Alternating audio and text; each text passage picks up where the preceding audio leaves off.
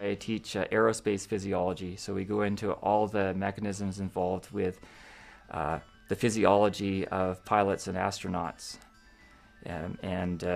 We do a number of different things in my lab. We try to simulate some of the effects that might be experienced if, say, you were in a high-performance aircraft, so pulling multiple Gs during turns, negative Gs if you go into a maneuver where the aircraft becomes what we call parabolic. What excites me about teaching is the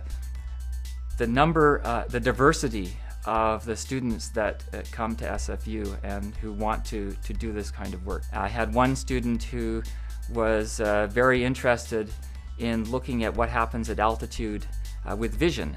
We actually went in the altitude chamber and we tested a device which was to measure ocular pressure. And there was one interesting aspect that came out to it, is that we found that one of the devices that was being used actually didn't work too well when we got to altitude. So there was an extra aspect that came out of it which helped the community.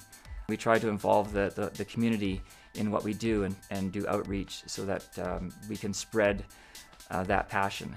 So if I can instill a passion in a student and they can go take it somewhere and they instill passion in someone else, then we're spreading the knowledge, and we're spreading the thirst for research and the thirst for obtaining more knowledge and solving some difficult problems that we still have.